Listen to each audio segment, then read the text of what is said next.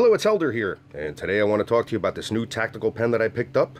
It's a tactical LED pen with a few other key features made by a company called Survival Hacks.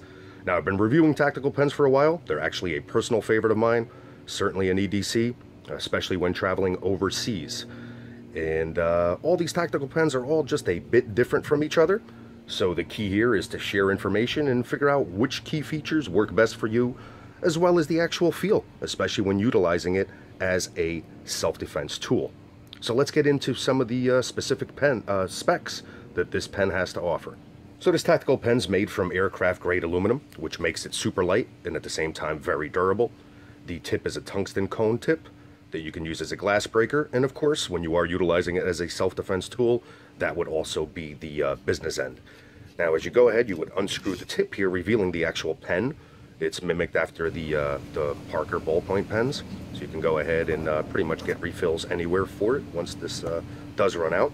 And what's cool about this end here is that it also screws, as far as the cap, into the front end, which really, as far as a self-defense application, if you have the wherewithal to be ready beforehand to see this threat coming and you're able to prepare it this way, you actually have two business ends that can be utilized, and you're also making your tool that much bigger. And of course, the more experience you have with wielding it and utilizing it for self-defense, the better you'll be able to bode with it because of these two ends, which is a feature that I haven't really seen on other tactical pens that I've reviewed. So I placed the cap back on, covering up the pen part, revealing the tungsten tip once again. Now on the complete other side, where the cap was screwed into before, is an LED flashlight. And once again, I was actually surprised with the amount of light that it actually gives off. It seemed like it was going to be more of a novelty, but in a pinch, it actually illuminates a lot better than I thought it would.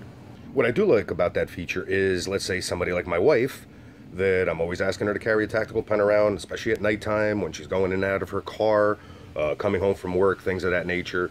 But of course, the pen pretty much stays in her pocketbook. But she does utilize a flashlight just to be able to see where she's going and illuminate her way. So the fact that she could utilize this and already have this in her hand, that's half the battle right there. So I kind of like the fact that this reinforces the fact that she's going to have a tactical pen in her hand, even though that might have not been what her actual objective was. So pretty cool little feature that could come in handy for somebody that doesn't want to just carry around a tactical flashlight and kind of has everything bundled into one. As we open up the pen here in the middle, what it'll actually reveal is a ferro rod. And you got a lot of good real estate here because the bottom of the pen actually acts as a handle.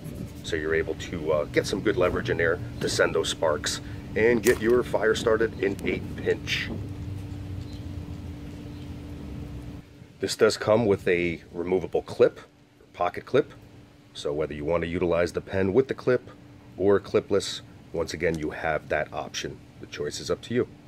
One of the concerns that I had with this pen, without actually utilizing it, just seeing the specs, was the fact that the actual LED flashlight was up here on top.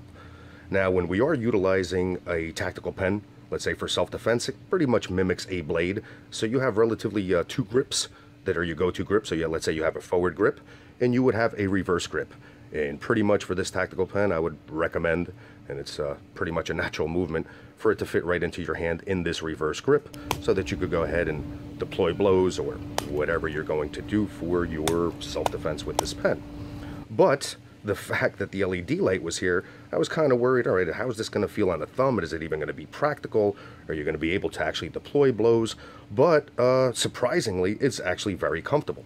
And the fact that it has that little groove in there, my thumb kind of fits in there and stays stationary, so it feels comfortable, especially when you're in a situation where your heart is beating through your chest and you might be sweating or there might be rain or whatever the case may be.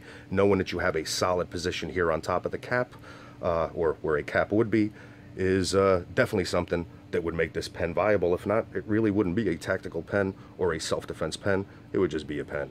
So bottom line, if you're in a market for a tactical pen that looks pretty cool, feels good, writes well, and has a couple pretty key features in here that might be useful for you and for your needs, take a close look at this tactical LED pen by Survival Hacks. May be exactly what you're looking for. Once again, this is Helder. I hope that you found this review useful.